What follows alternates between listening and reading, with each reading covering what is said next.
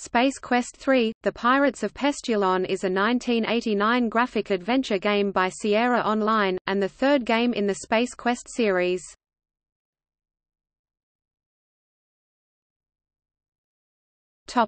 Plot. Roger Wilco's escape pod from the end of Space Quest 2 is floating in space until it is picked up by an automated garbage freighter. Finding a derelict spaceship amongst the freighter's garbage, Roger sets out to repair the aluminum mallard and leave the scow.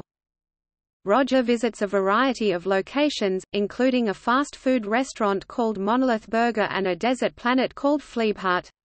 At the latter, he encounters trouble, as Arnoid the Annihilator, an Arnold Schwarzenegger-like android Terminator, persecutes him for not paying for a whistle acquired in Space Quest 2, either a continuity error, or a spoof, since the order form for the whistle clearly states it was supposed to be free. From information he picks up there and at Monolith Burger, Roger eventually uncovers the sinister activities of a video game company known as Scumsoft, run by the Pirates of Pestulon. Pestulon, a small moon of the volcanic planet Ortega, is covered in soft, moss-like vegetation, and dotted with twisted tree-like growths throughout. Elmo Pug, the CEO of Scumsoft, has abducted the two guys from Andromeda and is forcing them to design awful games. Roger manages to sneak into the supposedly impregnable Scumsoft building and rescue the two programmers.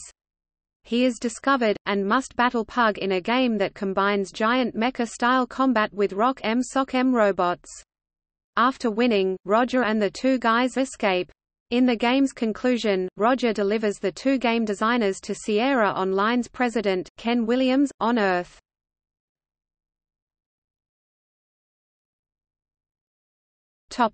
Gameplay. PC versions of the game support mouse movement and a new, heavily improved text parser. Mouse movement was still in a primitive state at the time of the game's release, so Roger is unable to automatically find his way around obstacles in the game world, instead stopping if he encounters a barrier. Computer mice were relatively new at the time, and Sierra's mouse movement would greatly improve in subsequent games.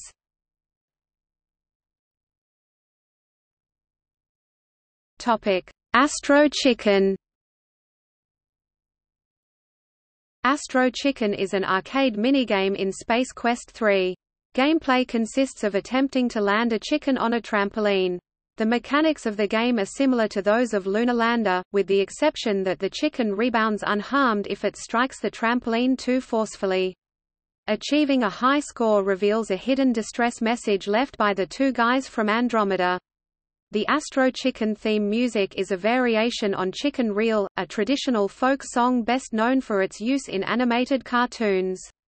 Sierra released the Astro Chicken minigame as a demo to promote Space Quest 3.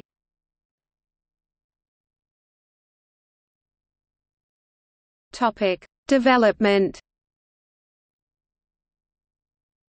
Space Quest 3 was developed using an early version of Sierra's CyEngine. Unlike the series' previous installments, the player is no longer able to choose the protagonist's name.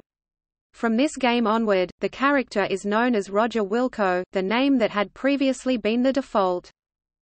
It features music composed by Supertramp drummer Bob Siebenberg, and was one of the first games to support the new Sound Blaster sound card.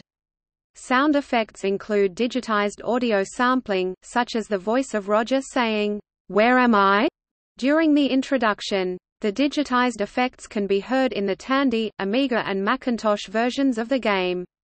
Though Space Quest 3 was designed to utilize the Sound Blaster's ability to play digital samples, the inclusion of an incorrect audio driver left the effects unavailable to IBM PC users with the Sound Blaster card.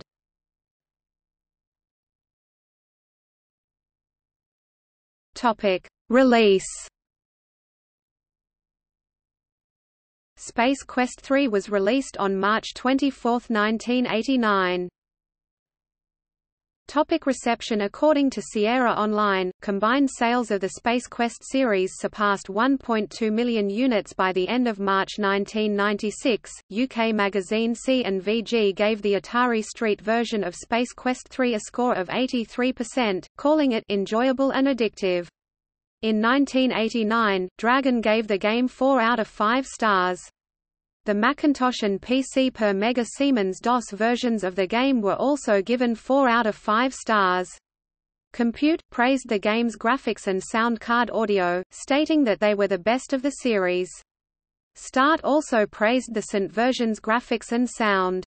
While warning that Space Quest 3 was essentially a text adventure with syntax guessing and frequent saved game reloading, the magazine described it as not too difficult and suitable for those new to adventure games. Computer Gaming World gave the game a positive review, noting improvements in the presentation and action sequences over its predecessors. In 1989 the magazine gave it a special award for achievement in sound, and in 1996 listed the player's body parts being sold at a butcher shop as number 2 on its list of the 15 best ways to die in computer gaming.